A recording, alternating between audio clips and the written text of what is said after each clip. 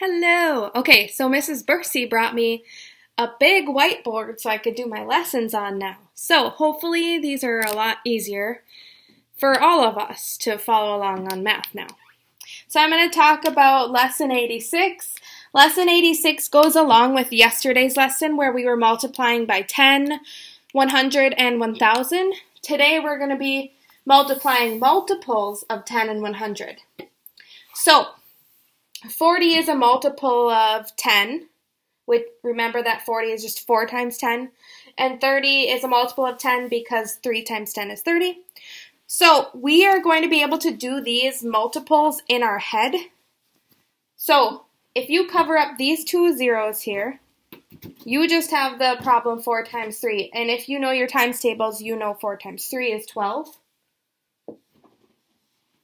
And since we had two zeros that we covered up or counted, you're going to put 2 zeros in your product. So the answer of 40 times 30 is 1,200.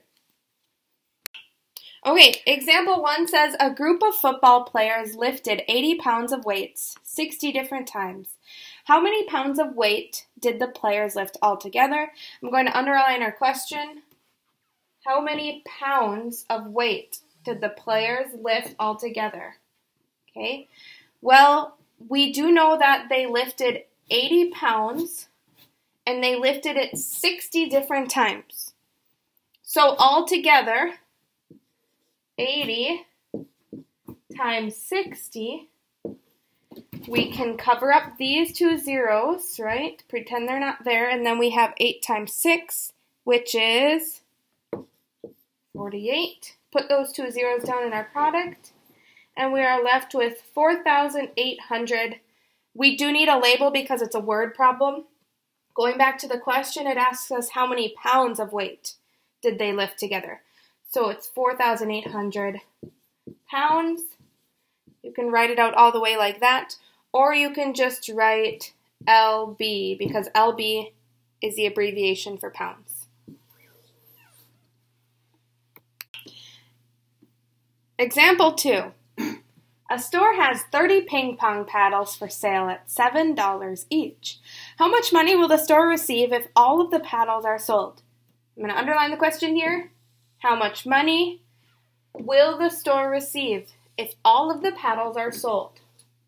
Okay, we need to find a total amount of money. We have 30 ping pong paddles, and they're $7 each. So if you buy one ping pong paddle, that's $7. 2 ping pong paddles is 14, and so on. So we're just going to keep adding 7 over and over and over. An easier way to do it is just to multiply. So 30 ping pongs, paddles, times $7 each. I'm just going to write $7 just as a 7 because there are no cents to it, so this makes the problem a lot easier. So remember to cover up that 0, and then we just have 3 times 7. 3 times 7 is 21. Add that 0 back in your product. And then we do need a label. It asks us how much money the store will receive. So $210 is your answer.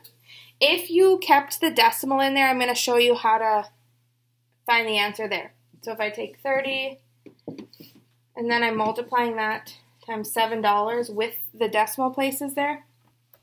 Okay, I'm still going to cover up all 3 zeros, and I still have just 3 times 7, which is 21. I'm going to put all 3 zeros down. And since we had 2 decimal places here in our money, that's our change, we're going to go 2 decimal places from the last digit. $210.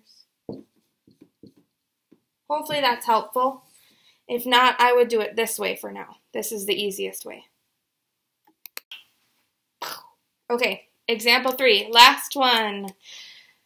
It asks us to multiply mentally 400 times 700. Do not rewrite this. I want you to be thinking of it in your head. So I'm going to pretend to cover up my zeros, and I'm going to count how many there are in my head. Okay, I found 4 zeros. I'm going to show you. 1, 2, 3, 4. So I'm going to remember those 4 zeros, and I'm going to put those on in the product at the end. Now I'm left with 4 times 7, so I'm going to do that in my head. I know 4 times 7 is 28.